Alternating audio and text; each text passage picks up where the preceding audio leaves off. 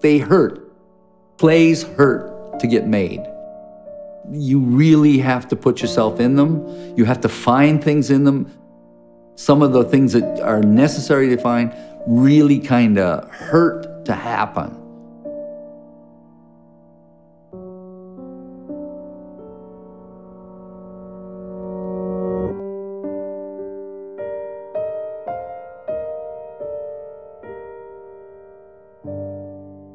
Okay, you have to imagine myself as a 14-year-old guy being sent to my uncle's farm to learn how to be a man.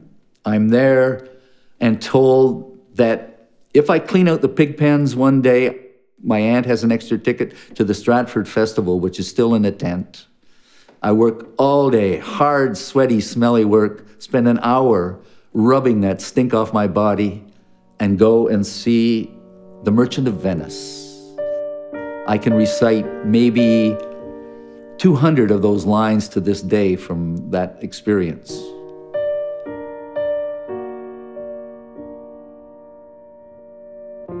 Paul wouldn't consider himself, I don't think, a traditional director in any sense. His idea was, why don't we do stuff about us? Why don't we do theater about what is surrounding us and who we are? Paul always talks in metaphors. He sees the world in metaphors. But that allows for great flexibility for other people to find out their own metaphors and creativity. He trained in Paris, France, honed his craft at Stratford with all these great, British influenced directors, but he was able to change direction and take a risk.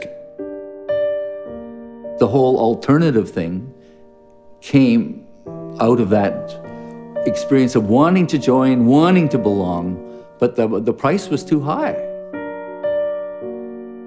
If you go and you give your best shot at something and nobody seems to notice, then maybe you're not in the right place. And maybe you have to go and dig, somewhere else. It's great that, I'm being celebrated for, surviving 40 years in the theater world of Canada.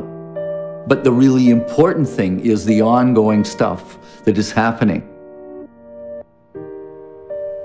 As an artist and a citizen, you have an essential obligation to actually continue the dialogue about how this place can be better and continue